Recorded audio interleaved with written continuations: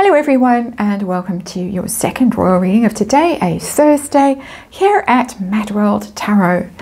And we're going to look at a rumour today about a royal couple that might be separating in the new year. There's a rumour going around. There's always rumours going around, and that's why we do tarot. Of course, we test out these rumours. We test out the energy around these rumours. And this rumour going around on Twitter is that there is going to be a royal separation, and it might be a constitutional drama because somebody who is a constitutional expert has just quit his post working for the royal family. So that's everybody putting two and two together and making 22, of course. But we're going to do a little reading with the After Tarot, my breakup and makeup tarot deck, and we're going to look at the story and we're going to see if there's any truth to it, ask for a clue about who might be involved, and then I'm going to look at the main contenders according to this rumor. And of course the squaddies are going mad for hoping that it's William and Catherine, so we'll look at them. Some people are speculating that Sophie and Edward might be heading for a breakup. We're going to look at them. Jack and Eugenie, also candidates that have been mentioned, so we look at them. And then of course we'll throw in Harry and Meghan, because why not? Because I've just done a reading on their trip to Costa Rica, which has just been revealed. Their secret trip to Costa Rica, which has just been revealed to the main English language newspaper in Costa Rica. And so we'll ask about them as well. Just one card each to see the status of their relationship, because this is an equal opportunities channel here. We try and read on all the royals. Of course, some royals force themselves forward with stories in the press every day, and we can't help that as tarot readers. And of course, let's remind you, it is just tarot for fun and entertainment, and I'll explain the layout as we go. And it is all just my opinion. It's all just speculation, rumor, gossip. I just read energy, and of course there is a disclaimer in the box below. So a bit of a funny one that I'm doing here, but I know what I'm doing, and universe knows what I'm doing because I've written it down, thought about it. Always do that. You could say meditate. It's a bit of a fancy word for thinking deeply about these things. So I don't really like to say I've meditated on it. It just seems a bit pretentious for a tarot reader reading on the royal family. Underlying energy star in reverse. So yeah, we have got a situation that is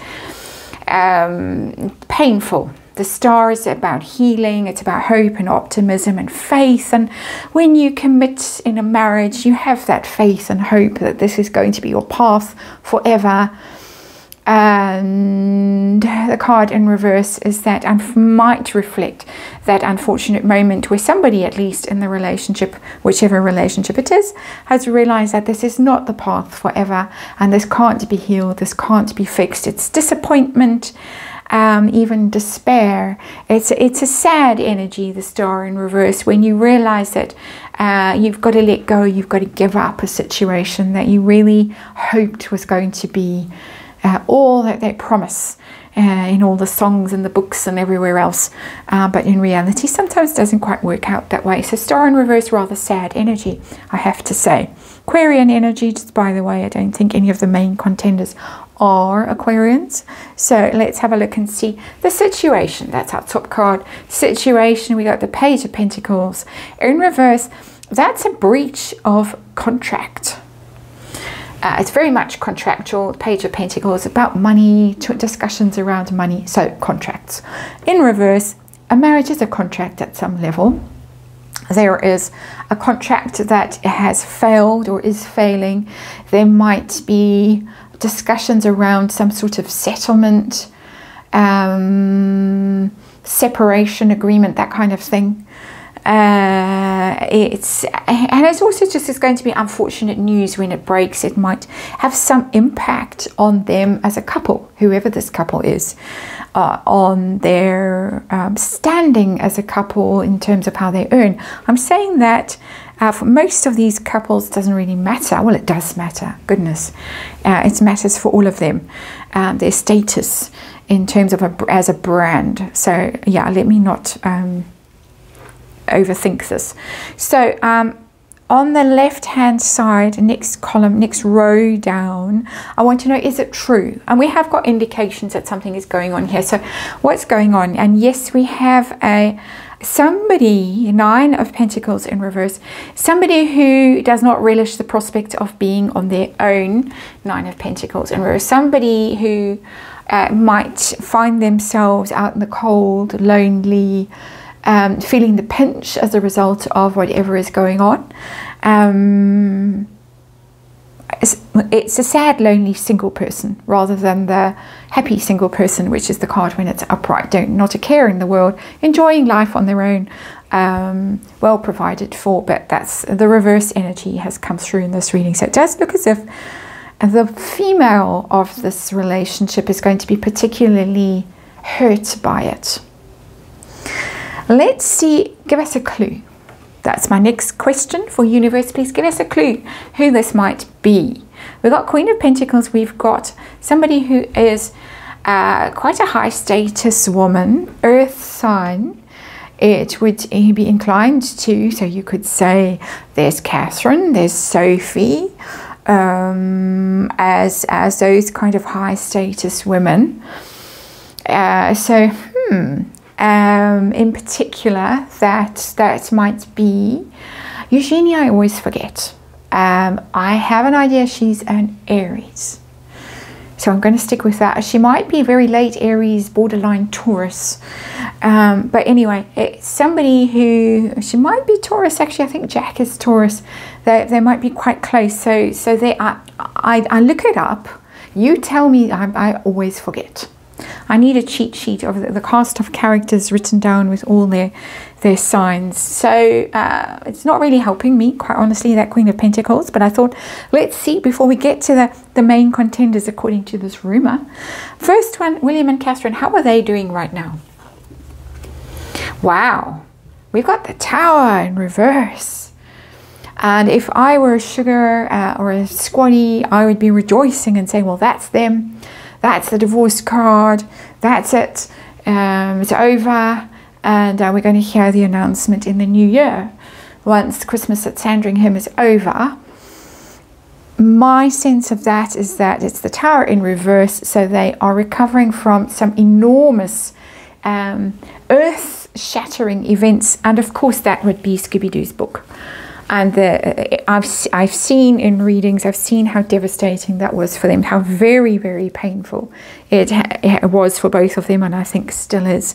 So my sense as a tarot reader is that they are still reeling from all of that poison that was fired at them unexpectedly. I don't think they saw it coming. And that's the Tower out of the blue, shock, horror, devastation. But it's rebuilding, it's regrouping after that. So, okay, the dust has settled. We got through it. We're fine. You are more popular than you were before, Catherine. So all is good. But you could read it quite differently. So let's see what the other cards tell us. Edward and Sophie, the Edinburghs, how are they doing as a couple? We got the 5 of Wands in reverse. That's also an interesting card. Everyone's going through it, that's for sure. They're going through it, or they have been through it with the 5 of Wands. There's been conflict in this relationship for whatever reason. There have been some trips apart recently. She's been off doing things, he's been off somewhere else doing stuff. They have just put out their Christmas card. There has been trouble, not going to lie. 5 of Wands. It's also in reverse. There was a quite a strong Sophie statement about how upset she was that she was accused of not helping Meghan, and she was really shocked. She tried her best, that kind of thing. So I think there's been rumbles in the royal family, and possibly about the fact that these women have all been accused of things in Endgame, and not enough has been done to really support them and protect them, and to send the lawyers out and make statements and deny. So eventually she came out and made a denial of her own. It's on my list of things to read on, but it keeps getting bumped out the way by every day. I mean, today it was on my short list of things to read on. Actually, Sophie's name was on the short list, and then Costa Rica popped up. So Costa Rica with no kids. Got to read on that, what's going on. But there has been conflict, very much so. So let's move on. Jack and Eugenie. I would have thought they were the dead, you know, the shoo-in for a couple who's in trouble, having to live apart, having to move back to the UK to try and consolidate things after the stint in Portugal, rumours about him and, you know, hot girls on yachts in the Med and all that kind of stuff. So let's look at them and let's see what's going on with them. I've got the Queen of Swords. I've got somebody who might have just made a very cold decision. The Queen of Swords is not a happy married card. There's somebody sitting and thinking, it's very similar to the Star in reverse. Actually, it's air sign again. It's a kind of Aquarian. It's let's go through this and let's think it through rationally, and am I prepared to tolerate this kind of behavior? And maybe not. I'm going to make a decision from my head, with my head and not with my heart. Could be. It's of all of them so far, it shows the least conflict, but it also shows a sort of resoluteness in the female of the partner in the marriage. That this is now, it's a little bit, the heart is turned to ice in this situation for whatever reason. Let's have a look and see about, I've gone a bit blank. I was going through the Sandringham list of people who go into the big lunch in the ballroom, because it's such a big lunch, Christmas lunch, that they've had to move into the ballroom rather than the dining room. And I think that only Eugenie and kids, they were there at the recent Christmas lunch in London. He was there, she was driving, and he was in the car with her, which I thought was interesting. And she's in the driving seat then. Something going on there. Anyway, it's all speculation. I'm just looking at energy, as we all know. Tedious, I know, but the machine that goes through all of this stuff doesn't know it. Needs to be told every time. So, final couple, Harry and Meghan. How are they doing?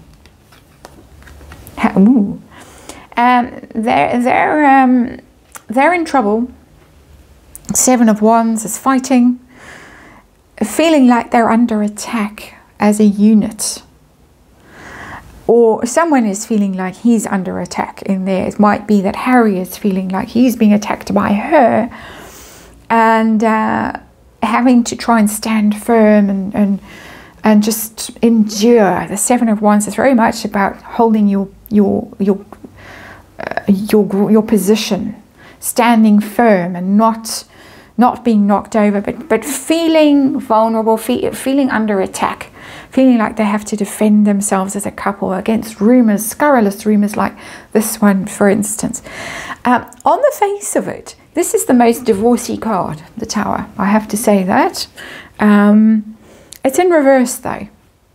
And there might have been, you know what, if you don't sort this out, if you don't get your father to sort it out, I'm taking the children and I'm off and I'm going to Costa Rica and I'm never coming back. There might have been that kind of scenario. These two have been through it as well, the Edinburghs. It's a similar kind of energy, but much less dramatic.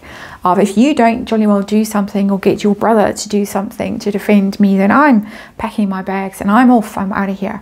I've been loyal and faithful. I'm married in that's been loyal and faithful, and look where it's got me. Being accused of being a terrible racist. She was accused of being a racist, joking about Oprah who and all of that, and not helping Meghan when she did help Meghan. Eugenie is an interesting one because it's all of this shows fighting, and so none of these relationships is exactly in a sweet spot right now, and that's life. Relationships never just, well, you hear about those people, we've been married 65 years and we've never had a fight. Okay. Queen of Swords is the one who is the most decisive, the most in control, and as I say, there she was driving the car literally driving it. So for me, there is, that stands out to me energetically compared with all of this. But the clue is the Queen of Pentacles, and there we have two very high status earth sign women, both Capricorns, in the royal family, who are fed up. So I wouldn't say this is a sure thing. This reading leaves me as a tarot reader more concerned after doing it than I was before I did this. Oh well, just for fun. I'm actually trying to keep the energy light this week and the build up to Christmas. Don't feel like digging deep in some of the very nasty stories that I could be digging around in. I just thought, well, let's check. There is this rumor. Let's see how they're all doing. And as I say, I can see trouble in all of these scenarios.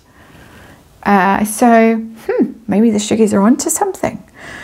Anyway, we'll have to wait and see. That's your reading. Thank you for watching, and I'll see you again. Maybe not tomorrow. Got Christmas things going on tomorrow, but definitely on Saturday.